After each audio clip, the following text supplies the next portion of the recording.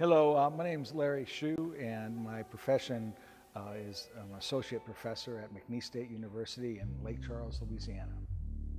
When I first came in, the jurying, I wanted just to do a quick preview. And some pieces right off the bat, I knew were going to be in the selection. It's just a natural thing to gravitate towards things that were gut level, saying, yeah, that's in, that's in, that's in, that's in. And then I come back around again. And some of the pieces I picked in the beginning, I may have actually made another decision and maybe picked another one from that artist. I would switch it around. So it was a matter of selection, and I guess, and deleting in some ways. I wanted to make sure that I picked a diverse show, and it's easy to do because there's a lot of different works out here. Actually, there's some, the paintings hit me right off the bat, and also printmaking. Of course, that's my specialty, but I got to make a point. I was one of those artists here at the University of South Dakota that had as many hours in painting as I had in printmaking.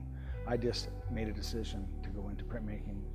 I guess I thought it was a little less competitive in a graduate school level because I knew I wanted to be an art professor at a college level, and I have fulfilled that.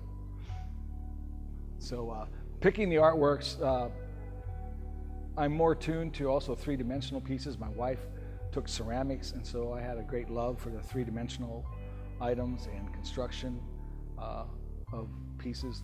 Everything was so expressionistic. And also made my selections based on illustrational qualities of some pieces.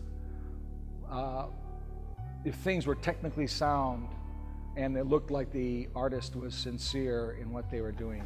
There's a screen print by Jacob Dugas, which really I was drawn to from the standpoint that it became almost like a painting in the aspect of the dimensionality of it.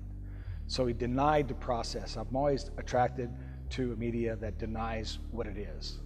You know, the biggest compliment is saying, so what kind of screen print is that? And someone would say, no, that's a digital print. So if you can not necessarily fool the viewer, but if your process supersedes the media, I think that's a different realm. And I think Jacob's piece does that.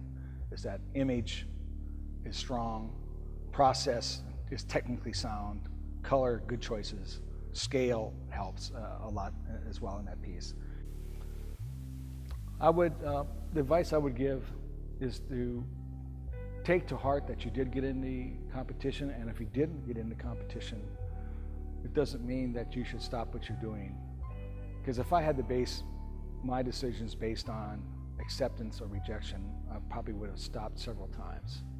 So rejection is part of the process of growing. Doesn't mean that your piece is terrible, and getting in doesn't mean that, hey, this is what I'm going to do the rest of my life.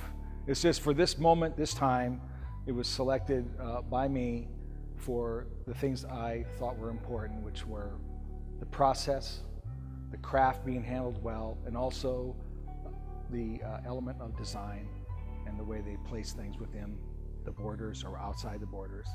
And sometimes it's image, and a blend of all. So there's never one concrete answer to selecting. You go with your guts, you go with what you feel it communicates, and then you pick it for maybe a totally different reason. Could be just the arrangement of things, the message it conveys, and maybe some of it has no message at all. It's just a very beautiful object to look at. It's all about beauty and seduction.